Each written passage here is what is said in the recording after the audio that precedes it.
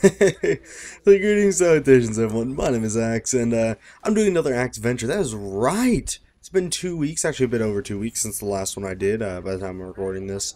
And yeah, I figured I might as well get around to do one. So quick thing about the gameplay, I'm playing the Scout on German 985 server. If you don't know who Germa is, highly recommend you check him out. He's an amazing, awesome YouTuber, inspiration kind of me, I love him. So yeah, basically check him out. But now that that's over, I guess I will get to the story of my life, one of the random stories. And this story is the time I broke into my own house, yeah.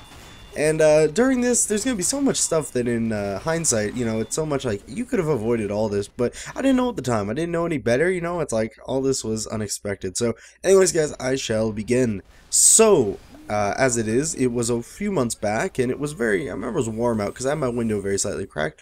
It was a weekend night, and my parents and my sibling, everyone was out of the house. And so I was enjoying it. Night to myself, I was playing some Modern Warfare 3 with some friends. You know, I got Rockstar, Tyler, Raider, Mile, Expect Greatness, all the bros. And we're all having a blast, fun time, infected mode, Modern Warfare 3 party.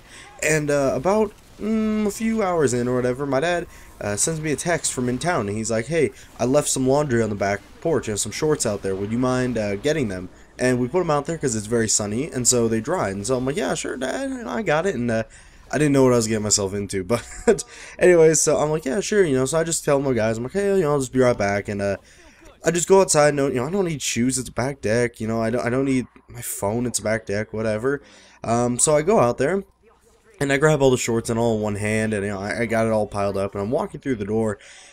And, by the way, the back door has two. We have two doors on our back door. One of them is like a glass pane, which is generally the one I open and close, because it has a very flimsy lock, and it's only one of the, like, the flipping, bolted ones. Not a dead bolt, but it was like that. So, yeah, that one generally is the one we open and close, because, you know, that. But the real legit door has a dead bolt, and then it has one of those ones on the handle.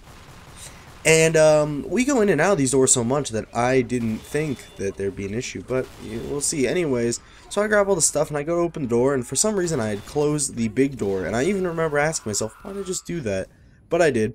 And so I go up to open it, and I put my hand on the knob, and I turn to the right. It doesn't move. And so I'm thinking, oh, you know, something's wrong. And I turn to the left, doesn't move. I get really desperate. I start pushing it in, pulling out, you know, doing this like weird like thing to it, you know, I don't know. Anyways, doesn't work. I am locked out completely. No phone. Oh yeah, I forgot about that. No shoes. Oh yeah. And let me think. Oh, spare key. Oh, wait. After I walked out all the way to where our spare key was, which is going over gravel and sharp prickly weeds and stuff, because I live in like a desert, high desert, so very fun. And I realized that, oh yeah, my dad was telling me all week that we need to move the key, and it was my job to do so, and the key's inside on my counter. So here I am, basically no key, and I think, oh, I can get through the garage, you know, I can go through the garage, right? So I open up the garage door, and realize that door is locked too, to the inside, and that's a dead bolted one that's locked, so I can't just like get in there. So I'm like, okay, great. And then I start thinking, oh, I know, you know, right? There's a phone in here, and this is one of those old-fashioned, like, you know, you put your finger in and pull it to like the 9, and then, you know, that was it. So 10 digits later, I call up my dad. I'm like, hey, Dad, yeah, funny story, really, I'm locked out. And he's just like, oh, I'm not gonna be home for 3 hours. So right there, I'm presented with two choices. Either one, stay outside. By the way, it is dusk, getting dark.